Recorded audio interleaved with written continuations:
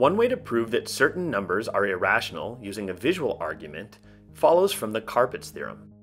The carpets theorem states that if you have a room and you place two carpets in the room, say like this, then the room is cut up into 4 different regions.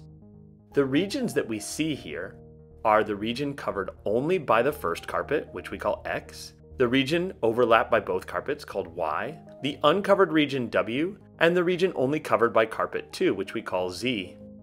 Therefore, the area of the room using this labeling is X plus Y plus W plus Z. From this diagram, we can also compute the area of the carpets. We see that the first carpet covers an area of X plus Y, and the second carpet covers an area of Z plus Y. We have Y twice because that's the area of overlap between the two carpets. Using these two expressions, we see that the area of the room is equal to the area of the carpets if and only if X plus Y plus W plus Z is equal to X plus Y plus Z plus Y. But then we can cancel the X from both sides, the Y from both sides, and the Z from both sides, leaving us with W equals Y.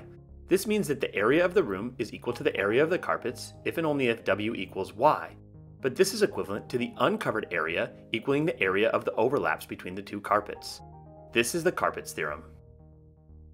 Now let's suppose that the square root of 2 is rational, so that a squared equals 2b squared for two integers a and b.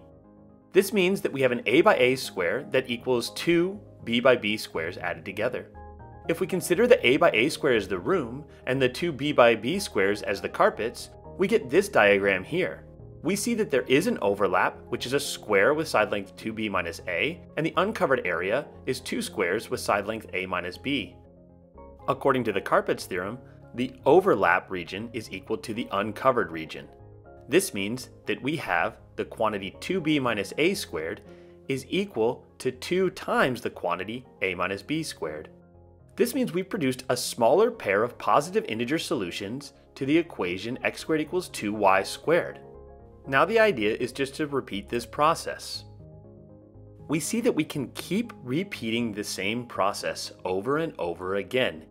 Each time, we use the carpets theorem to realize that the overlap square we produce is equal to the sum of the areas of the two uncovered squares.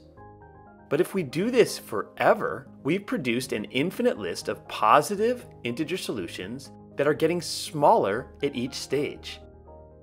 It's impossible to have an infinite list of decreasing positive integers, so we have a contradiction, and this means that the square root of 2 cannot be rational. The proof that the square root of 3 is irrational is almost identical. Let's imagine that a squared equals 3b squared where a and b are integers, so that the square root of 3 is the rational a over b.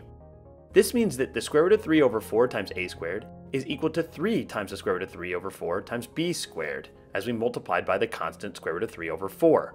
And this assumption implies that the area contained in an equilateral triangle with a side length of a is equal to the sum of the areas inside the 3 equilateral triangles with side lengths b.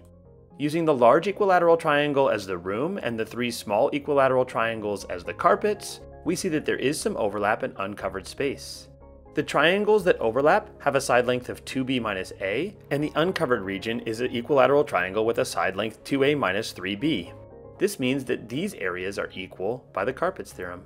So we see that 2a minus 3b quantity squared is equal to 3 times the quantity 2b minus a squared.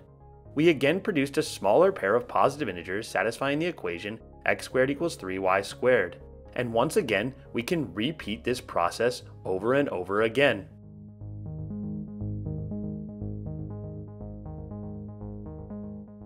Once again, this repetition allows us to produce an infinite collection of decreasing positive integer solutions to x squared equals 3y squared.